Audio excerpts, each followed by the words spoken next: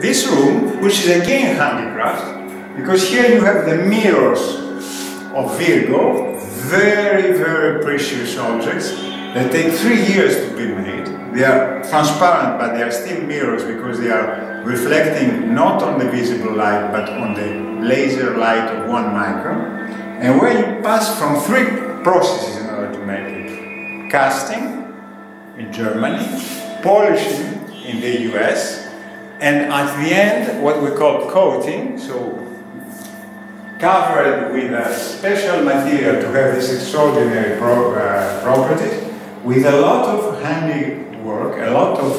hand skill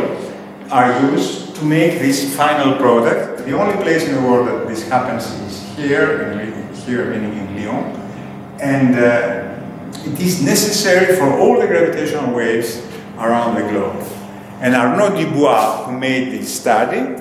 has also found this fantastic poem by Borges on Spinoza, who was a glassmaker,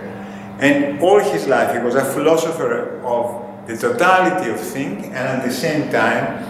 someone who was working glass, polishing glass, as in polishing